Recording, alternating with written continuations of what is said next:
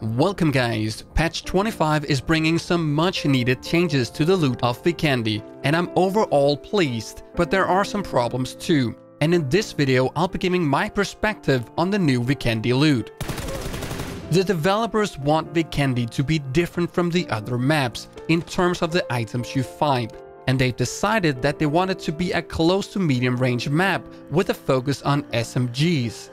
I just wish that they talk with the map designers before making a decision like this, because the map is a sniper's paradise with beautiful open areas, with how easy it is to spot enemies far away due to the high contrast on snow, with how tall rocks are placed around the landscape, making them perfect sniper spots for that long-range combat. A large amount of feedback has been surrounding exactly this, where many players have been asking for slightly more DMRs and snipers. From my impression, the community does not want a large increase, but merely a slight increase to make it a bit easier to find these long-range weapons. But what has happened is this. Assault rifle drop rate has been increased by 20%. The Tommy gun specifically will now drop 52% less. But in return, we've got a new SMG, the Bison, and a fair guess is that that will make up for the lack of Tommy guns, so the overall SMG amount will be the same. But then, DMRs have been reduced by 16%. It makes sense to increase assault rifles a bit, as it will be more likely to find one early game, and I like this, because then I will have to fight with Uzis early game less often. Even though the Uzi balance, for some strange reason, has not been touched at all. But the DMR reduction is something I am completely baffled by, as I feel like it goes in the opposite direction of what the majority of the community wants.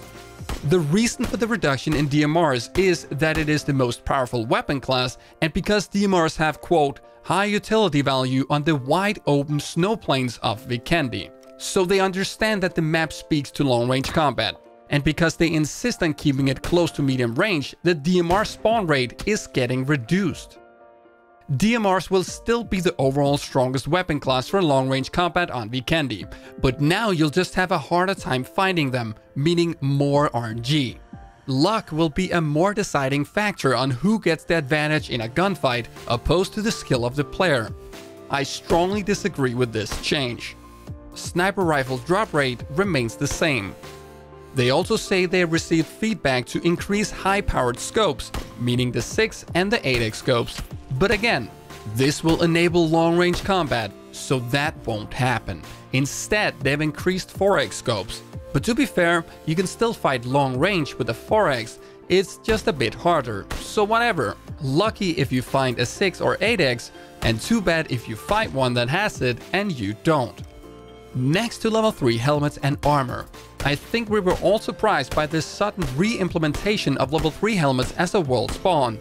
And while I have a clear feeling that the majority of the community did not like this change, it has apparently been met with mixed feedback. For this reason, they are reducing the amount of level 3 helmets by 49%, and also level 3 armor, which was highly common, has been reduced by 36%. This is an improvement, I think, as a bolt-action sniper rifle will now be a more viable choice. But this unfortunately also just increases the luck factor even more. If you got super lucky, found full level 3 armor and a DMR with a 6x scope, and you go up against a less fortunate enemy who found an assault rifle with a 4x and level 2 armor, then you have a huge advantage. Finally, backpacks have been increased by 11%, and a much welcome reduction to sniper rifle attachments by 40% has also been made. So while I understand that they want a map where we fight with SMGs and ARs, I don't understand why that map has to be Vikendi. The weapon meta should, in my opinion, be a result of the design of the map and the power balance of the weapons, and not the drop rate of the weapons. Instead of forcing us to play with certain weapons, motivate us to choose them instead by designing the map and weapons so we choose them naturally. I also perfectly understand that PUBG has always been RNG and luck based ever since the game got released. Players who got more lucky finding better loot than others have always had an advantage.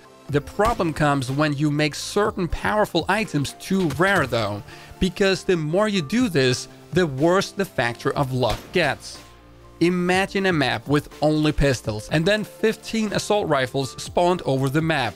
This would be all about just finding an assault rifle, otherwise you are in a lot of trouble.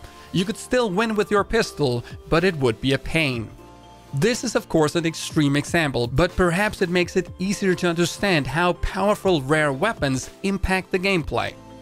Despite my concerns about how loot is balanced, I am happy to see that PUBG Corp is willing to balance it, and I hope we're going to see loot balancing done to Erangel too, as I know almost no players who wouldn't appreciate slightly more loot on that map.